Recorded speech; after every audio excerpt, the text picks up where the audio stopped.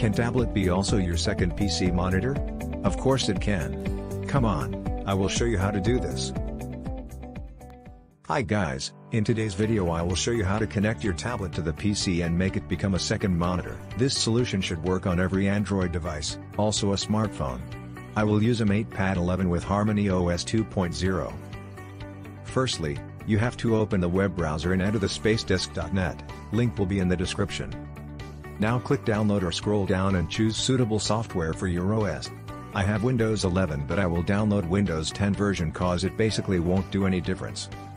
Now we have to just download the app, go through the setup wizard and agree to everything. Next, ha ha ha. After this just click the install. Screen can go black for a while cause the program will create a virtual graphics card which will take care about our second monitor. Installation should take only a while cause it is a small program. After waiting just click the finish button to end up the installation process. You don't have to launch the program cause it work in the background, but as you can see it is installed. I hide it cause the privacy. Now it is a time to switch from the PC to mobile device like phone or a tablet. We have to basically do exact same steps. As you can see SpaceDesk is available on Google Play but is not in App Gallery, that's why I'm downloading it from the App Pure website, link also in the description. Just download and install it on your device.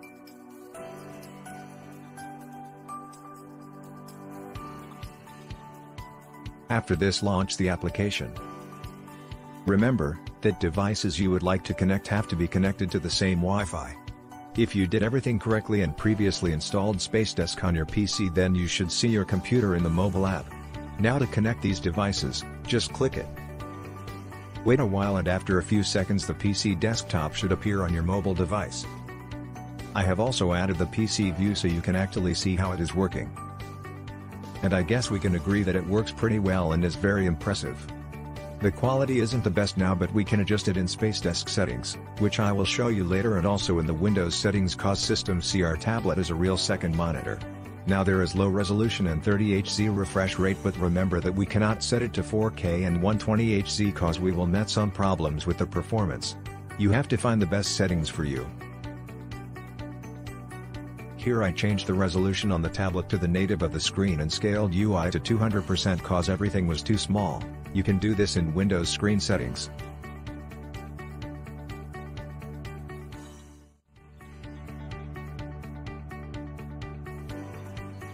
It is important to remind that your second monitor still is also a tablet with a touchscreen. You can control it in both ways, with the mouse and with your hand. Bluetooth connected devices also are still connected to your tablet and they work. Here I type on both PC keyboard and tablet keyboard. As you can see both of them work, which is great and so comfortable. I mentioned that your phone or tablet, even when used as a PC monitor, still can be used as a phone or tablet. You have access to the other applications, background applications, you can open control panel, check your notifications, and go back to the monitor mode, which is insane and I love it.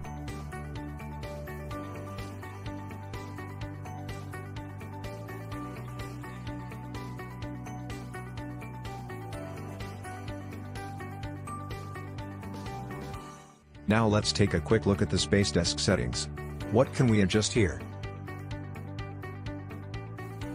First tab is resolution, where we can choose if our second screen should use its native resolution or custom one.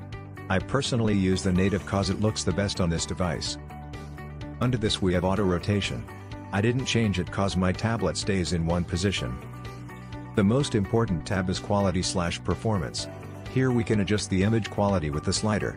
I really recommend to set it about the middle. Do not go lower than this and check if it is still fluid if you go higher. Other options are not that important for me, that's why I only changed the FPS rate to 60, and left rest of them default. The last tab is connection, where you can enable automatic reconnection between your devices. I personally did not change anything here. Thanks for watching. Hope my tutorial was useful for you. See you next time, bye.